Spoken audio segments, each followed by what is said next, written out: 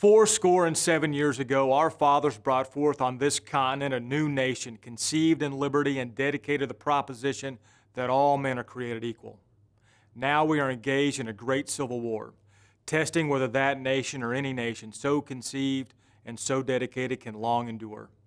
We are met on a great battlefield of that war.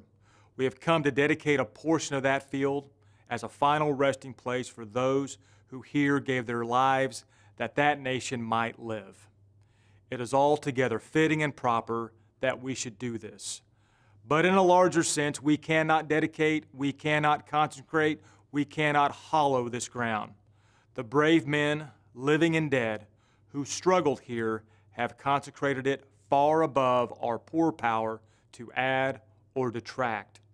The world will little note nor long remember what we say here, but it can never forget what they did here. It is for us, the living, rather, to be dedicated here to the unfinished work which they who fought here have thus far so nobly advanced.